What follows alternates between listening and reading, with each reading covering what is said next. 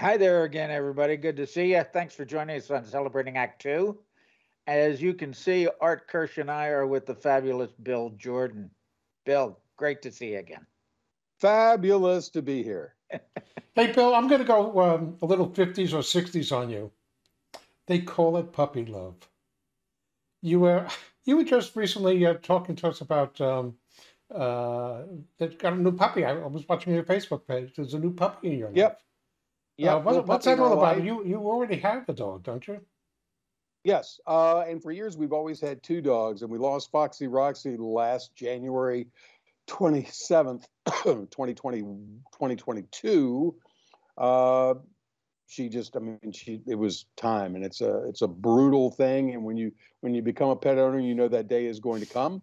And so I was trying to be quite content with one dog and thought maybe we could kind of maximize her.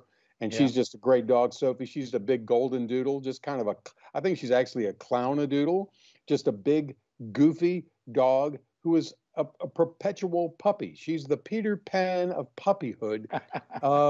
She's just a big goof. She's just a big goof. So anyway, toward the end of the year, my wife was like, can we maybe get another dog?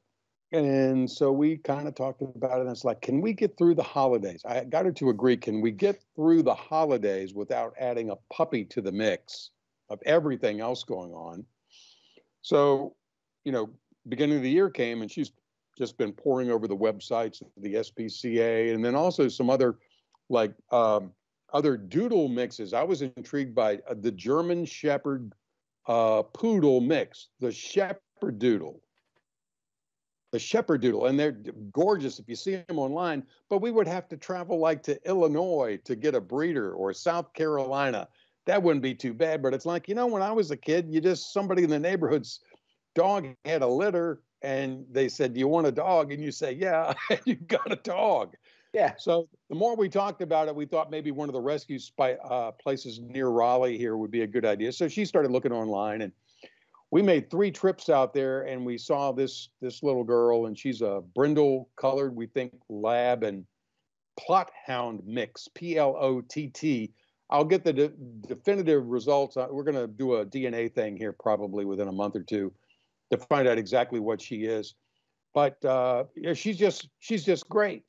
But that debate was raging as to whether or not to get another dog, and how long will Sophie be around. And she's 11 and a half years old, and that's about the life expectancy for a dog of her size and breeds. Yeah. So I had a friend years ago. He is now passed on, a retired Special Forces colonel, did some amazing things in his career, but he advised me, he said, the secret to retiring is stop replacing your pets. Now, why would he say that? Why? He kind of felt that they were an anchor. If you go somewhere, you got to worry about your dog. Are they being taken care of? Or it's an extra expense if you've got to kennel them. Kenneling our dogs here is a significant cost included into going on vacation. Yes, absolutely. I mean, it's amazing. It's not, certainly you love your dog, you want them taken care of, but when you come home and you've got $1,000 bill for keeping your dog, it's holy smoke, I got to get in the kennel business. Yeah. Now I know certainly there's more to it than that, but that's kind of, I think, what he was getting at. I don't think I would ever convince my wife to not have a dog. I don't think I could ever, regardless of how old we are. I think she will want a dog. I think the upsides are companionship and fun. Yep. And you got maybe, depending on the breed, you've at least got an alarm system. Maybe not a security system, but you have an alarm system. That's to be considered. But I tell you what, she and I are both dog people. I love our grand cats, and we've had a couple of cats that I love them, but they were raised with dogs, and they actually became almost dog-like. They'd come when you called and all that stuff. Yeah. They're pretty cool cats. But we just love dogs. Dogs, there's something about, for us, there's something about that connection between dogs and humans, Well, Bill, I have to agree with you. We never had a dog in our family until the kids were about 7 years old or so. We bought a golden retriever, and now that's been, I don't know how many years, but decades, and we have never been without a dog or two, and sometimes 3, believe it or not. because they just, all of a sudden they show up. I don't know where they come from. They show up and they're there and they become part of the family. But I agree with you, and that is that the emotional satisfaction of having this creature in your life far outweighs the inconveniences and the anchor, if you will, that your Colonel friend mentioned. Right. And again, when we get a pet, dog, cat, whatever, we know the day is coming when we will lose them. Sure. Well, but particularly if they're gerbils. Well, for me, and you guys probably have had this thought too, because this is where you start thinking. As you get a little bit older, I'm looking at this puppy, and I'm looking at the breeds, the lab, and whatever, and it's life expectancy 11 to 13 years. I'm going, so if this dog lives to full life expectancy and I'm still alive, I'm going to be like 83 years old. Yeah. And that's a real wake-up call. So the thought of is this the last dog I will ever have? But the truth of the matter is, that's always been the case. Yep. Whatever dog I get, whatever car I buy, it could be the last one. Well, there's another side. There's another side to this, guys. Okay, I know both of you have had dogs. I've had several dogs over the years. The first one I had, which was sort of the one that sort of turned me off on owning dogs, is I had a wire-haired terrier called Tuffy, wonderful dog. But apparently, back in the day when I was a wee child, it ate something in the backyard, or so my parents told me. Probably there was somebody buried a refrigerator in those kind of days. That's got rid of things like that. And whatever it did, it ate something and it got sick and they had to put it away. And I was devastated, from that. And then I got chased by a German Shepherd once and got bitten. But in those days, unless you started foaming at the mouth, you didn't get rabies shots. And it was just a bad dog. But we've owned dogs. But the problem with them is that we recently did a to-do or not to-do list.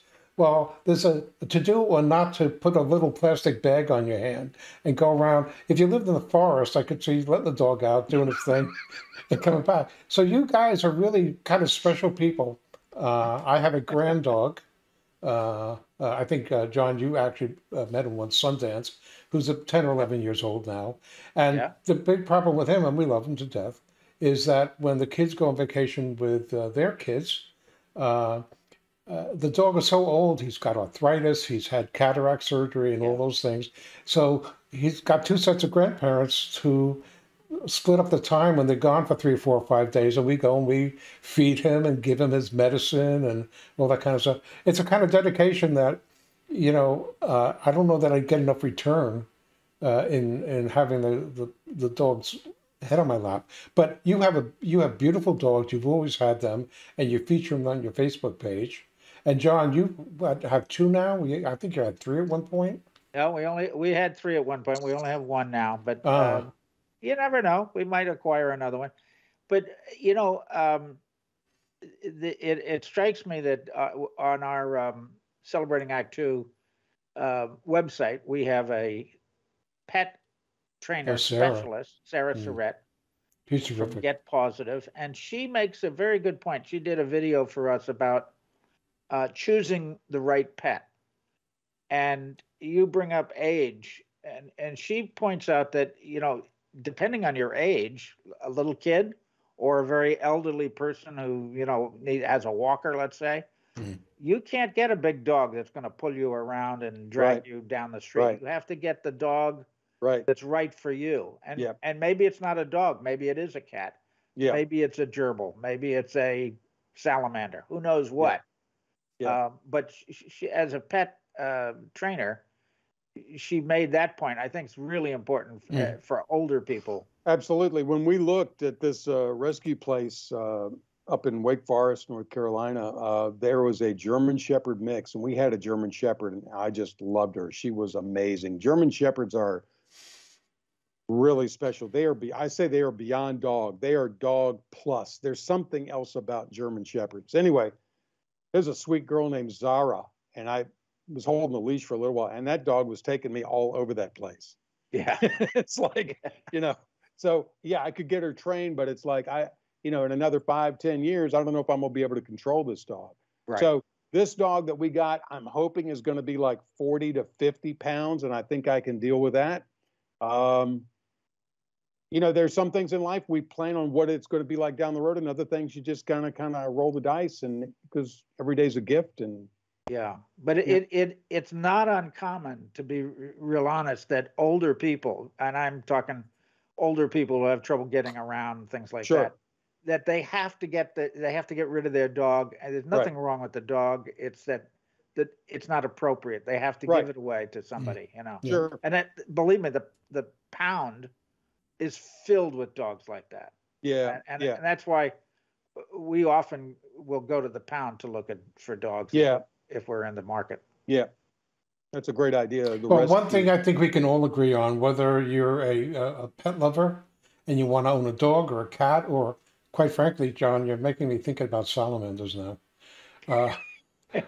But whatever your pet choice is or isn't, one thing that we can always do is we can embrace the boom. Amen. We can. You guys are doing the mug. I'm holding up the book. The book is available on Amazon.com. I'm doing the book. 15 practices to lead a less. Yeah. Well, check it out. Great reviews. I've got all 5-star reviews. I'm very humbled by that. But it's really meant for people of all ages, quite honestly. Targeted to baby boomers, but for everybody. Live your life, forget your age, and embrace the boom, and get a puppy. For more on Celebrating Act 2, visit our webpage, follow us on Facebook, subscribe to us on YouTube, and tell your friends. Celebrating Act 2 is the user manual for the second half of your life.